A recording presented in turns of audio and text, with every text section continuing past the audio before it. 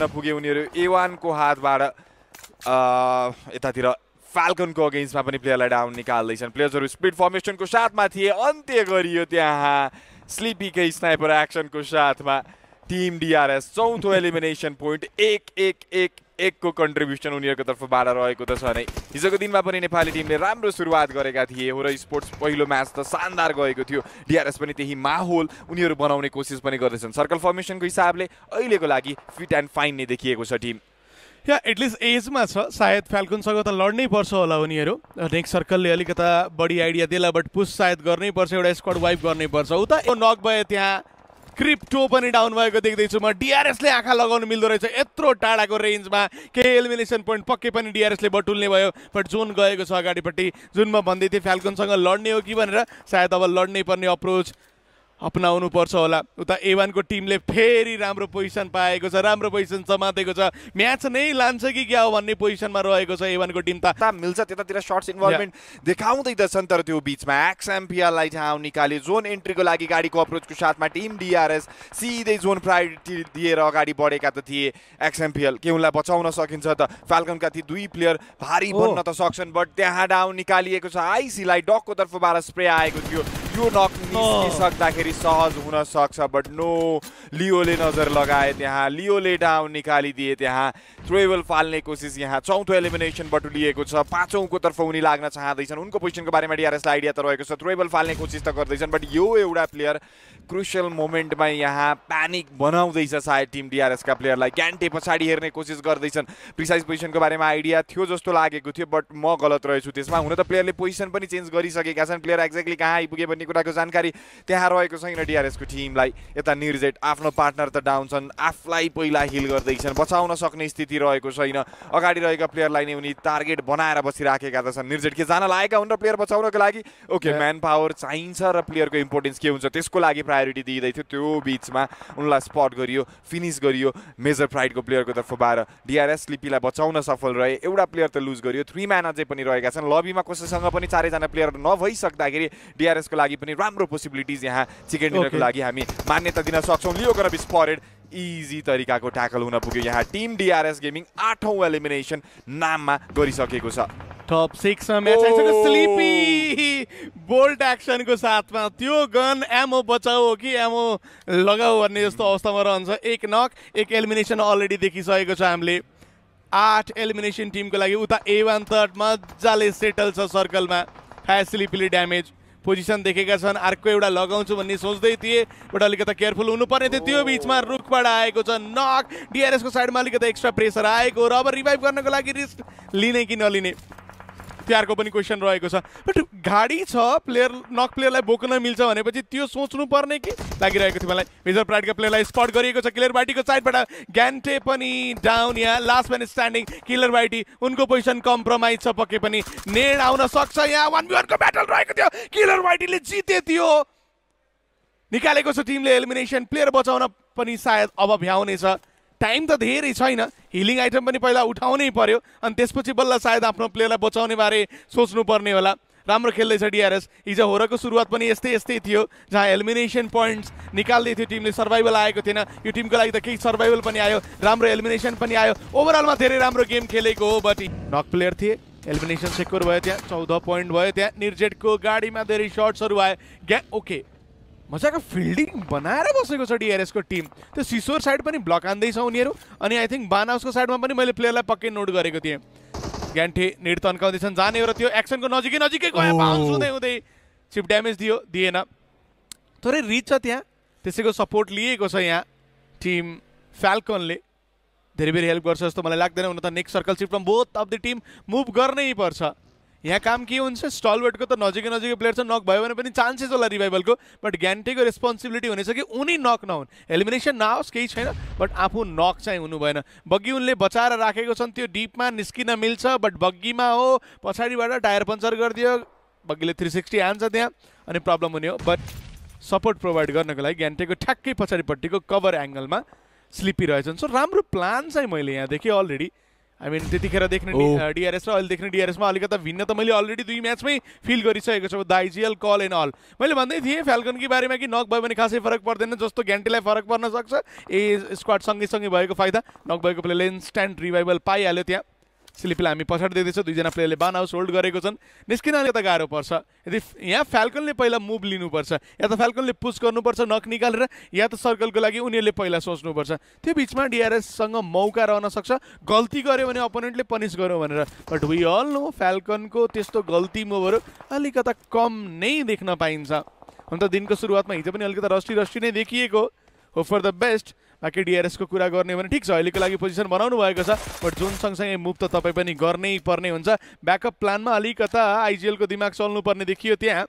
I think आउँछ होला त्यो पनि। उता एसटिआरको एगेन्स्टमा नक, रेन्जको नक हो, यसलाई पनि एलिमिनेसनमा कन्भर्ट गर्न सकिने छैन।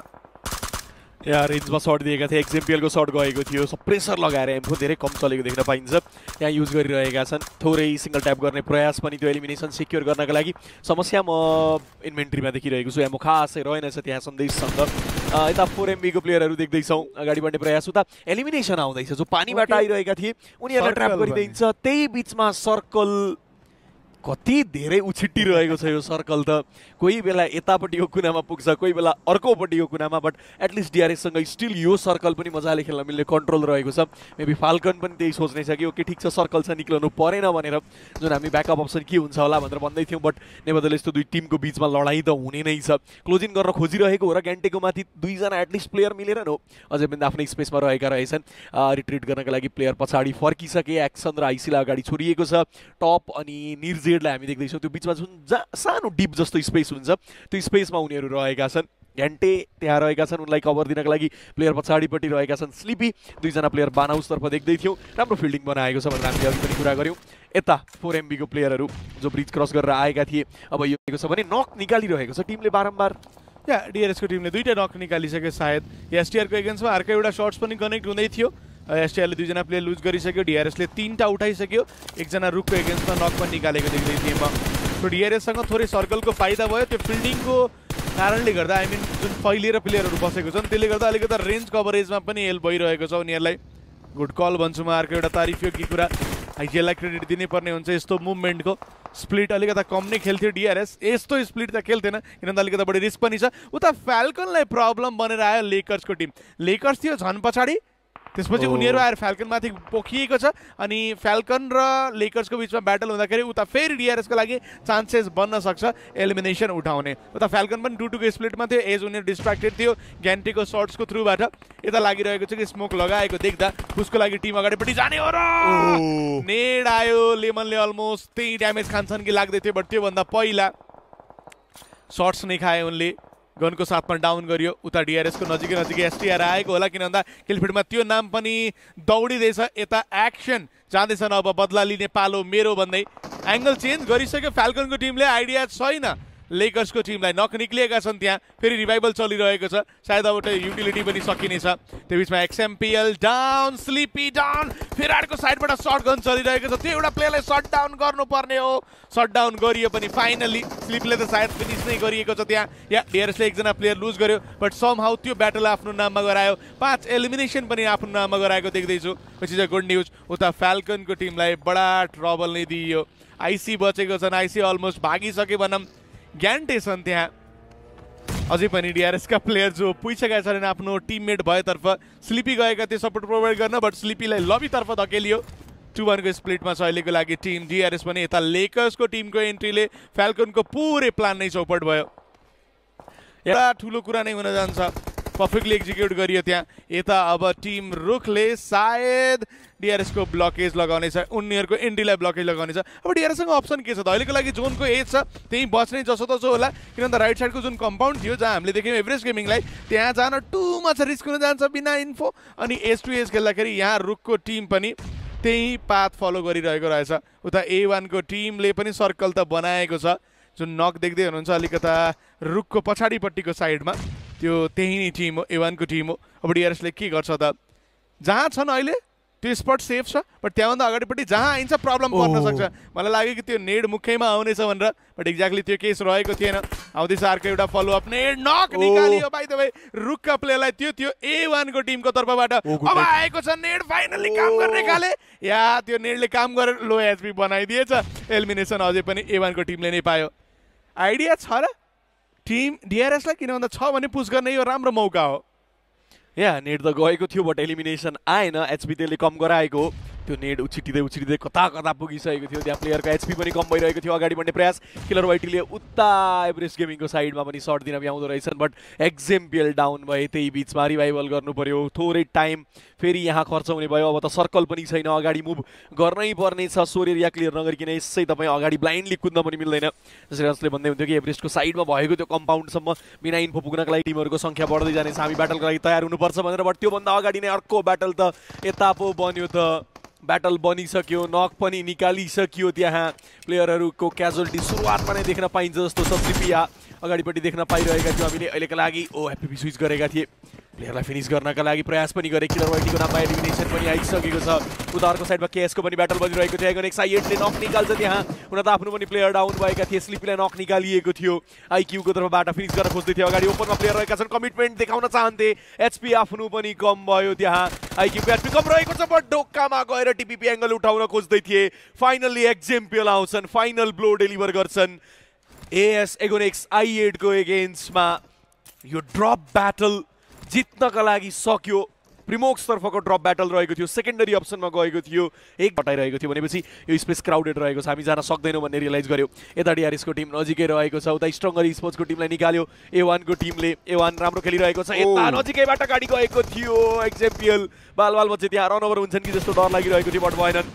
उता नक निकालियो जो गाडी लिएर कुद्दै थिए प्लेयर एलिमिनेसन आइरहेको छ टिमका लागि डिआरएसका लागि एलिमिनेसन नम्बर 9 त्यहाँ बनिसक्यो नेट जाँदैछ थ्रोएबल जाँदैछ IHC को एगेन्स्टमा के पड्काउन सकिन्छ र उता ग्यान्टेलाई डाउन निकालिएको छ ग्यान्टे डाउन भएका छन् प्लेयर डाउन भई जुल त सर्कलभन्दा बाहिर नै पुगिसक्यो अब सर्कलले पनि धकेल्ने नै छ त्यहाँ अन्तिम प्लेयरको रूपमा फाइट ब्याक देखाउन खोज्दैछन् IHC का लागि बट सर्कलभन्दा बाहिर रगले के गर्छन् त थ्रोएबलले राम्रो रिजल्ट निकाल्यो भने सजिलो बन्न सक्छ DRS का लागि बिकज टाइम पनि धेरै स्पेन्ड गर्न चाहनुहुन्न तपाईँ यहाँ आफ्नो पनि एकजना प्लेयर नक रहेका छन् बट नो रक त सर्कलभन्दा बाहिरबाट घुमेर एक्सट्रिम तरिकाले अर्को कुनै एङ्गलमा पुगिसकेका रहेछन् कसै केही गर्ने मौका पाएनन् बट किलर वाइटी कहाँ बच्न सक्नु किलरको भिजनबाट killer whitey on र्याम्पेज killer whitey on role the killing machine for DRS 5 elimination count बढाउन खोज्दैछ के यहाँ पनि पोसिबल रहनेछ त यो टिमलाई वाइप गर्नको लागि नक निकालिएको थियो भनेपछि यहाँ प्रेसिनको लागि कल पक्कै पनि आएको हुनुपर्छ एक्सएमपीएल आफू थोरै लिड गरेर खेलिराखेका छन् अगाडिको एरिया स्काउट गर्ने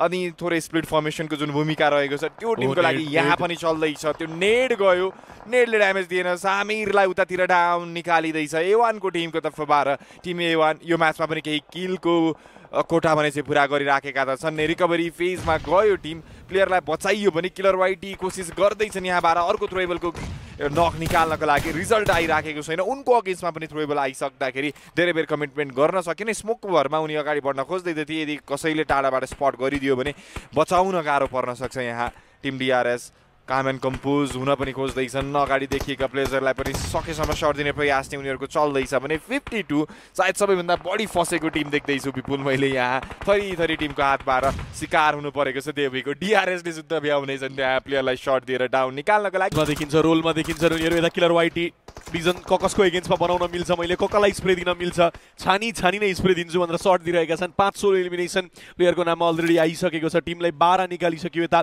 सन्देश एक्जेम्पियल 3 लिएर घुमिरहेका छन् पिन डाउन गर्ने प्रयास दिमुर्तेका जो कपाल अफ प्लेयर रहेका छन् स्याक एरियातर्फ उनीहरूलाई पिन गर्नका लागि त्यहाँ बसेका छन् ओपनमा प्लेयर आएका थिए हन्ट गर्न सक्थे सन्देशले त्यहाँ मेबी स्प्रे नै दिएको भए पनि बेटर हुन्थ्यो होला ड्यामेज राम्रो डिल गराए त्यो प्लेयरलाई त्यहाँबाट निक्लिन नै दिएका छैनन् एक्जेम्पियलले त यता किलर उफ्री नेट फाल्नका लागि प्रयास गर्दैछन् त्यो प्रोजेक्टाइल क्रिएट गर्नका लागि स्मोक भित्र र्यान्डम प्रेडिक्टेबल सर्ट दिन गए कनेक्ट भएन ओपनमा आएका छन् प्लेयर के देख्न भ्याउँछन् र उनले देख्न भ्याउँदो रहेछन् ओपनबाट प्लेयर अगाडि मुभ गरिरहेका छन् किलरलाई ओपनबाट डाउन निकाले त्यहाँ किलरसँग एडभान्टेज रहेको थियो बट नो त्यो प्लेयरले उल्टै डाउन निकाले किलरलाई DRS जो कन्ट्रोल बनाउन खोजिरहेको थियो क्विक रिभाइभल चाहिएको छ बिकज तपाईँ चाहनुहुन्न कि यो स्टेजमा गएर प्लेयर फिनिस होस् किलर वाइटी जस्तो इम्पोर्टेन्ट प्लेयर फिनिस होस् र आफूले बनाएको जुन पोजिसन छ त्यो त्यहाँबाट गिभ अप गर्नु परोस् भनेर रिभाइभलका लागि प्लेयर अगाडि बढे जस्तो पनि मैले फिल गरिरहेको छु। स्लिपी जो ब्याकलाइनबाट खेलिरहेका थिए अब उनी अगाडि आउनु पर्नेछ बिकज अगाडि एकजना प्लेयर अलरेडी इन्भल्भ छन् रिभाइभलमा। ब्याकलाइनमा रहेका स्लिपी अगाडि आइसक्दा सन्देशको अझै पनि काम त्यही नै रहेको छ कि दिमुर्तेका प्लेयर जो सर्कलभन्दा अलमोस्ट बाहिर पुगिसके उनीहरूलाई टेक डाउन गर्नुपर्नेछ। एक्जाम्पल स्प्रे दिनका लागि जान्छन् त्यहाँ फेरि केही ड्यामेज त डिल गरेका थिए बट मिस गरे। अझै पनि उनी त्यही नै हेरिरहेका छन्। दिमुर्तेका प्लेयर भएतर्फ नै दुवैजना प्लेयर त्यहाँ चाहेनन् उनीहरूले आफ्नो एलिमिनेसन कसैलाई पनि दिनको लागि। सर्कलभन्दा बाहिर नै फिनिस बाई स्लिपीले एकपटक पिक गर्छन् अगाडि सिनिस्टरलाई देख्छन् टेक डाउन पनि गरिदिएका छन्। क्विक फिनिस गर्नका लागि जाँदैछन् त्यहाँ एक्स्ट्रा पिक नगरौँ होला बिकज ब्याकलाइनबाट सपोर्ट दिनका लागि अर्को प्लेयर देखिरहेको थिए। उता मल्टिपल टिमहरू A1 माथि अब हाबी बन्नका लागि गइरहेका छन्। नक निकाल्ने प्रयास रहेको थियो स्लिपीको। मिठो स्प्रे पनि करेक्ट भयो त्यहाँ एलिमिनेसन निकाल्नका लागि। थ्रोएबल युज गर्ने प्रयास उता प्लेयर पनि फिनिस भए। ग्यान्टे एकजना प्लेयर लुज गर्नु पर्यो बट डिआरएस कमान्ड बनाउँदैछ। डिआरएस कन्ट्रोल लिँदैछ यो म्याचको। 52 का लागि आलियन चाहिँ पछाडि रहेका छन् त्यहाँ जस्तो देखिरहेको छु मैले। मेबी उनले A1 लाई हन्ट गर्न सक्छन् पछाडिबाट। A1 को अगेन्स्टमा डाउन निकाल्दै 15औं एलिमिनेसन यहाँ निकाल्न सफल भइसकेको छ टिम डिआरएस। अहिलेको लागि यो चिकन डिनर हाम्रै हो भन्ने तरिकाले खेल्ने कोसिस त छ अझै हेरिन्छ भने अगाडि तगारो रहेको छन्। किलर वाइटी जुन अघि रिटालिएसनमा सर्ट फेस गरेका थिए त्यो अब एकदमै रेयर केसमा देखिने कुरा रहेको थियो भने गाडी पड्किन सक्ने स्थितिमा भइसक्दाखेरि स्काउटिङको लागि यो उपयुक्त भेहिकल मैले देखिराखेको त छैन बट जे छ रिसोर्सेस त्यसलाई युज गर्ने कोसिस आलियनको तर्फ 12 पछाडि 12 शट दिइनेछ। डाउन निकालियो यहाँ। अब रुकको टिम रहनेछ डिआरएस को लागि एउटा चुनौतीको रूपमा। आलियनको तर्फ 12 यदि भिलेन रोल खेलिदिन सकिन्छ भने यहाँ रुकका प्लेयरहरूलाई डाउन निकाल्न सकिन्छ। क्लियर भिजनमा उनले देख्दैछन् रियाक्ट गरिएको छैन अहिलेसम्म। थ्रोएबल फाल्ने कोसिस रिजल्ट त्यसले दिएन। आलियनको तर्फ 12 अर्को एउटा थ्रोएबल गएको छ। यो कुक नेटले केही रिजल्ट दिन सक्छ कि त्यो बिको आलियन डाउन निकाल्ने छ प्लेयरलाई गन स्विच गर्न तर्फ लाग्यो। ओभर पिक एन्ड उनलाई स्पट गरेर डाउन निकालियो। अब यहाँ डिआरएस को लागि थोरै सहज बनिदियो कि दुईजना प्लेयरलाई हन्ट गर्न बाँकी छ। स्लिपी शटगनको साथमा शट दिने प्रयास गर्दैछन्। इनफ्याक्ट माई ब्याड एकैजना प्लेयर लास्ट प्लेयरको रूपमा रहेका ती प्लेयरको अगेन्स्टमा प्रेसिनको लागि जाने कोसिस and team DRS there we go. यहाँ $200 उनीहरूको तर्फबाट आफ्नो नाम गर्न सफल भयो अनि 17 एलिमिनेसनको यो चिकन डिनर यही त चाहिएको थियो टिम डिआरएसलाई। यही चेन्जले यही रिजल्ट दिलाउन सक्ने थियो। 17 एलिमिनेसनको गेम वाट अ पर्फर्मेन्स भन्नुपर्ने हुन्छ। बट रुकको टिमलाई पनि तारिफ गरौँ।